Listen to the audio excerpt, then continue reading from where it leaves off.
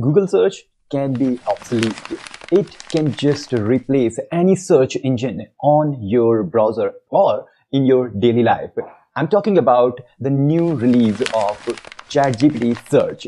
On the day 8 of 12 days of OpenAI has just released the advanced search in the ChatGPT. Search was already available on the ChatGPT, but it was for Plus user. Right now, they have announced 3 major updates on this ChatGPT search.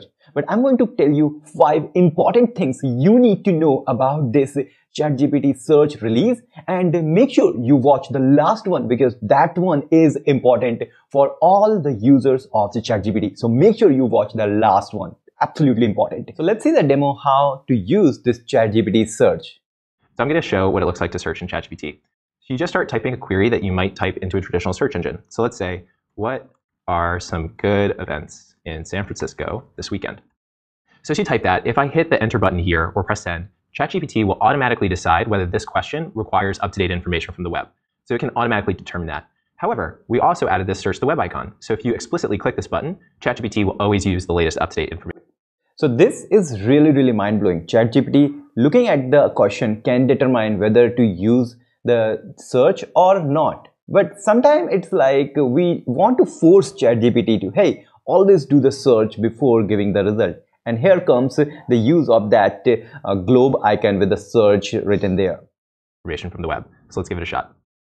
Okay, so it's searching the web and you get back an answer and you're going to see rich visual images and lists. This can be really mind-blowing because on the Google, you just get the links of different websites with a simple message. But now what you can see here is the real link with the metadata and the image and everything you need to know, plus the summary you obviously want. Your result can also show the video right inside the chat of the ChatGPT. Let's see how this is going to look like. So let's see what we get. So here we scroll down, we get great rich visual images, Mufasa the Lion King from Disney, and right within ChatGPT you can just start playing the video.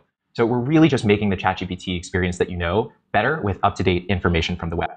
See, this is really useful thing, because what if you are having the conversation about one thing and entire things is available inside your chat. You can directly go scroll up or down. You don't have to just go to the history and see what I did, what I searched, what was the result I got.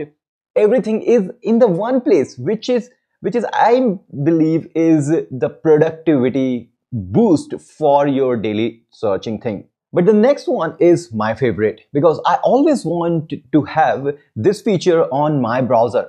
So right now, whenever you search on the browser, it just returns out the Google result if you set the Google as your default search engine. But now what you can do is you can have the ChatGPT search as your default search engine on your browser. It's mind-blowing and a crazy step from ChatGPT to kill the Google search. Let's see the demo now. So one is, since our launch to Plus users, we've been really surprised at how many people are really excited to use this as their default search engine in their browser. And so what you can do is you can just go to the top. Let me show you. You just go here to the top and actually click here and make it your default search engine. So I've already done that. So let's say you just want to get to where you're going on the web. So let's say you type Netflix. So today we're just making it a lot faster when you know where you want to go on the web.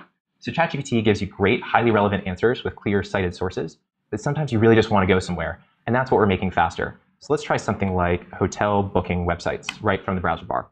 So now those sites will come in ahead of the rest of the answer, so you can just go to wherever you might want to go to. See all the links in line from the sidebar as well. Wow, that's crazy. You saw that? It's just going to change how you use your ChatGPT as well as how you search the web. But you know what?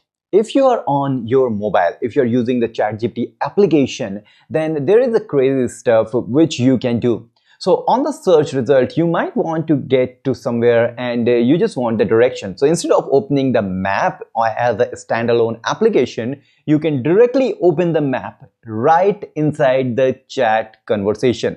See this demo. And if you click the map button here, you can also see all of these businesses right in the iPhone app with the native Apple Maps as well, and click around. So a fully native Apple Maps experience right here with ChatGPT's intelligence. Super. So you see, what they are actually trying to do is they just don't want you to leave the ChatGPT or your ChatGPT application. Searching is inside the ChatGPT. Video watching is inside the ChatGPT. Navigation, maps is inside the ChatGPT. They don't want you to use any other thing instead of ChatGPT application, which is really crazy. But this search is not just limited to the conversation in the text format. It is also available in the voice mode or even in the video mode. But let's see the demo they have shown for the voice mode. Too cold. Can you tell me what's the weather in Zurich today?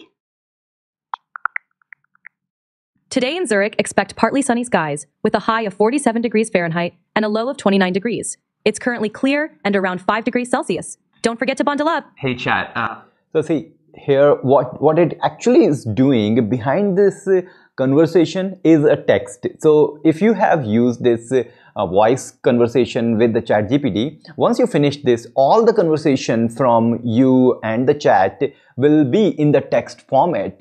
So obviously this should be the simple thing to do. They just convert your voice into text and then convert back the result to the voice note, which is simple stuff. So yeah, but it's pretty mind-blowing that you don't have to write anything. You just say and you get the real-time data just from the internet. But I told you, this is the announcement which you need to make sure if you are a free user, because ChatGPT is available to free users also, but with a catch. You just need to log in into the ChatGPT. Then you will say, what's the point with that? So see, you can also use the ChatGPT without login. Just go to chatgpt.com and then start just using the ChatGPT conversation. But to use some advanced features, you need to get login and then start using the search. You don't have to pay for that. Let's hear from Kevin. And third, and most importantly, we're starting today rolling out search to all logged in free users globally on every platform where you use ChatGPT. And about logged in free users. So you all know you don't need an account to use ChatGPT. You can just come and get started. But some of our best features like search and Canvas, you do need an account for. It's all free, but you not just get an account, you get higher rate limits, so you get a much better product. So come in, get an account, try out everything that we're shipping here. We're super excited about it. So why they are asking for the logging in? Because obviously this is the game of data. They want every information, and it is also beneficial for you. If you're doing something, your chat will be saved. You can start conversation later. You can do lots of amazing stuff. So please go and log in and start using this ChatGPT amazing search feature. And let me know in the comment section if Google search will be obsolete in the future or not. But for these kind of amazing videos, just hit subscribe and don't forget to like this video. See you in the next video. Till then, goodbye.